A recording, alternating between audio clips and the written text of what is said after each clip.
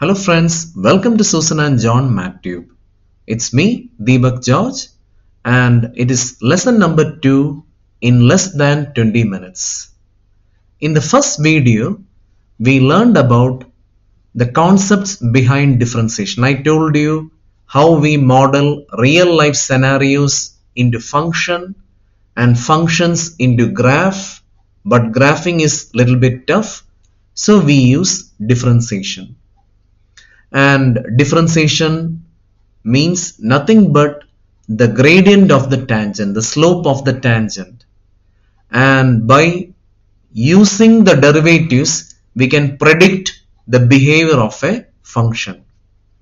Anyway, in this video my aim is to remind you what you learned in +1 and +2, because we have like 4 applications in your first semester, that is limits and then Taylor series and Maclaurin series, and then asymptotes and radius of curvature.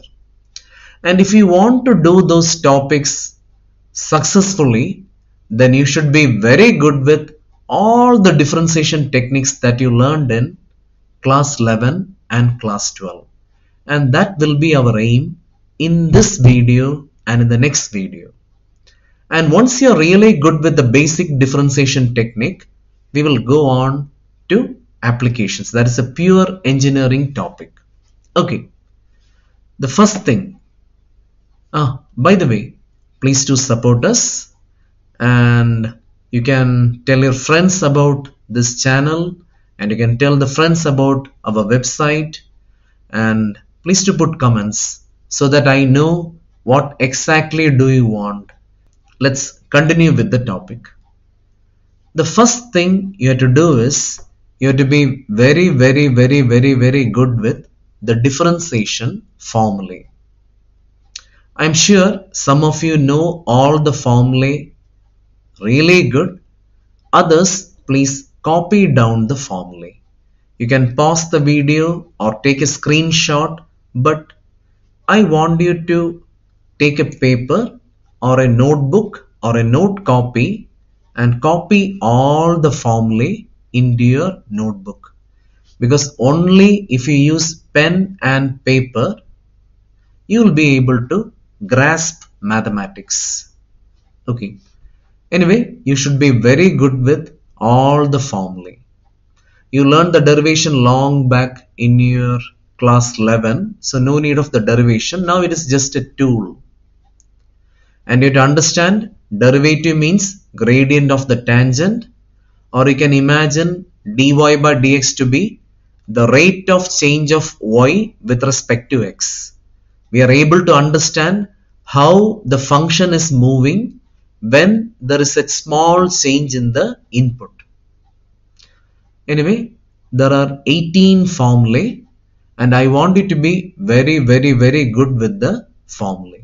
Okay, and we have that product rule, quotient rule, etc. You can pause the video and write all the formulae. I have kept one special formula, that is the extended product rule. You might have learned U into V. I have kept U into V into W. It's very simple. You differentiate the first one, copy the other ones. Differentiate the middle one, copy the other two. Differentiate the last one, copy the other two. Anyway, let's start with something very simple. Suppose they give you a function. By the way, never forget, functions come from real life models, because not in mathematics, but when you apply mathematics in your engineering subject, you have to realize that.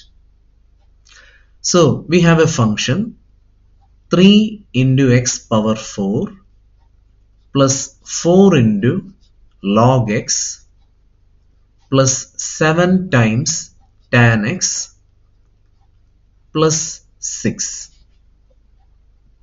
This is a model of some real life scenario that I don't care as a mathematician, but later you had to analyze things like that.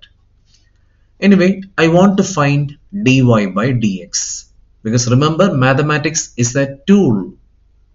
So I want to find dy by dx. I think you saw the formula sheet. Tell me, how do you differentiate constant multiplied by function? Very simple. You keep the constant as such and differentiate the function. You keep the constant as such and differentiate the function. So the answer will be 3 multiplied by 4x to the power 3 plus 4 multiplied by 1 by x plus 7 multiplied by, what is the derivative of tan x? Check it. I think you wrote it in your notebook. Yeah, sec squared x plus, now we have a constant alone. If you have a constant term, the derivative will vanish. And mathematically, vanish means becoming 0. That's it. Now you simplify 3 into 4, 12, etc., etc., etc. That's your job. Now, the second question. Suppose they give you something like the fifth root of x plus 4 into cos x plus a to the power b. Now, there are 3 terms here. How many terms are there? 3 terms. The first thing you have to check is, are you able to differentiate each and every term? No. I have a standard formula for root x. I'll show you that document. Look at this. I have a standard formula for square root of x. What's the derivative of root x? 1 by 2 root x. But I don't have a formula for fifth root of x. So what I do is, I will convert the given function into x to the power 1 by 5. Long back, you learned something called laws of indices. And you have learned about exponents. And in laws of exponents, you learned that nth power of x is x to the power 1 by n. So remember, when you are not able to differentiate each and every term, the first thing you do is a little bit of repair work. Plus, I know how to differentiate it, so I'll write it as such. Plus a to the power b. Now, dy by dx will be x power n. What is the derivative of x power n? By the way, I have to tell you something very, very important. When you have x to the power n, you should remember it represents a polynomial. And when you have a to the power x, you have to remember it represents an exponential function. If you have, because a represents a constant. In mathematics, the letters a, b, c up to lmn are treated as constants unless otherwise mentioned. Now, the difference between x power 3 and 3 power x is, this is a polynomial function and this is an exponential function. Anyway, apply the formula. So you get 1 by 5, x to the power 1 by 5 minus 1. How do you differentiate constant multiplied by function? Keep the constant, differentiate the function. I hope you remember the formula is minus sin x. Wait a minute. A is a constant, b is a constant. So this is a constant. And if you have a constant term, what will be the derivative? 0. Now, by the way, don't leave your answer like this. You have to simplify. Use a calculator or use basic arithmetic, but you have to simplify. Okay, now comes y is equal to x square into sin x. Now look at this. In question number 1 and in question number 2, we were separating the function with the help of plus and minus. Anyway, I didn't use minus. And when you have terms plus, like what you call, term means separated by plus or minus. Term means separated by plus or minus. But here we have two functions which is connected by a product. So here we are going to use the product rule u into v. I showed you the formula. It will be u v dash plus v u dash. So write dy by dx equal to, by the way, never write equal to directly. The function and derivative are not same.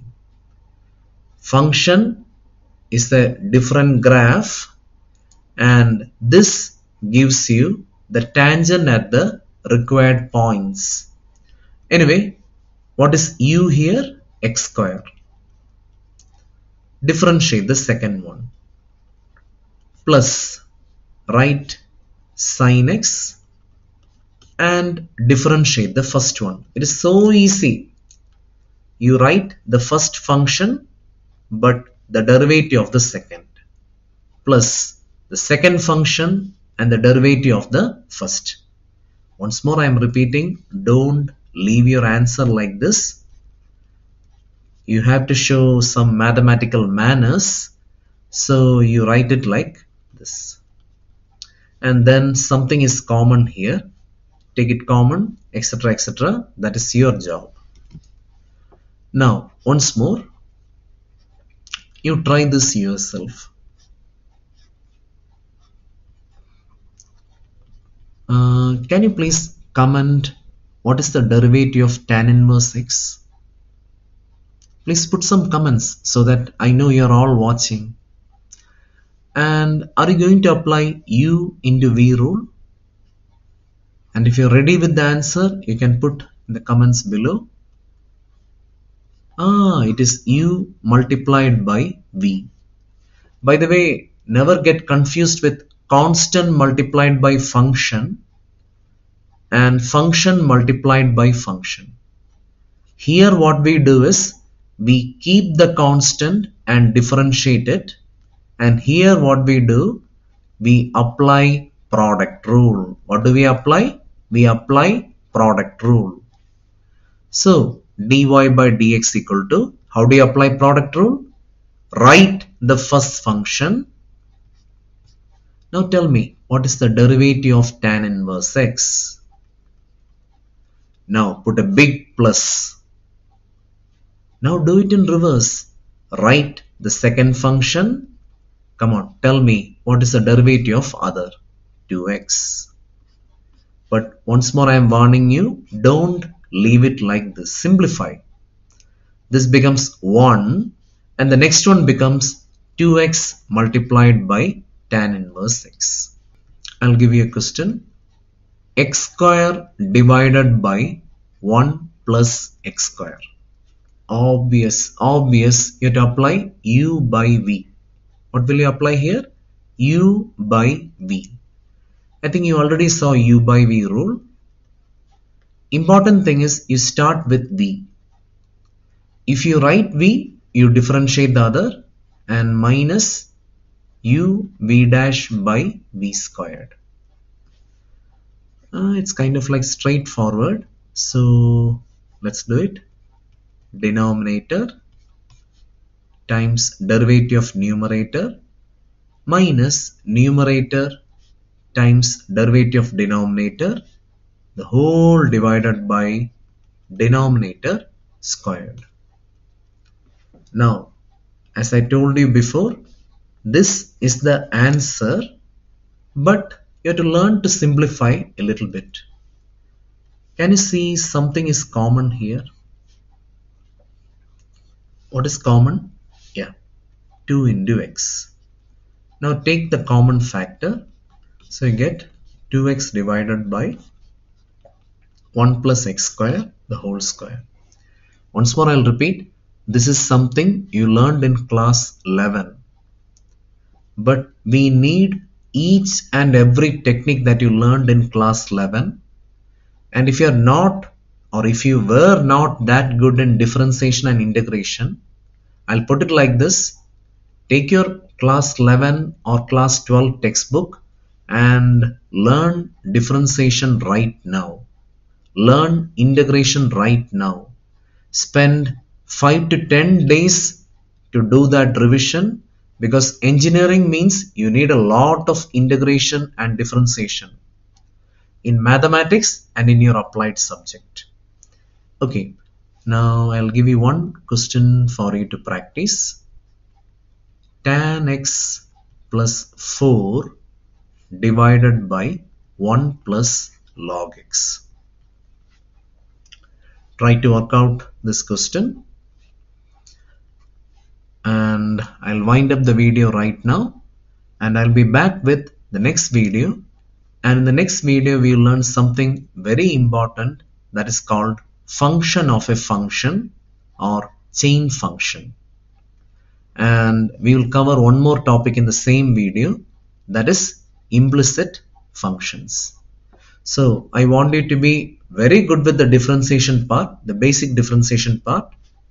Right now we learn how to differentiate a function separated by plus, separated by minus, and constant multiplied by function, and of course the famous product rule and quotient rule. But you take any book that you like and practice a lot of similar questions like this. So we'll meet again. So till then, my friends, bye.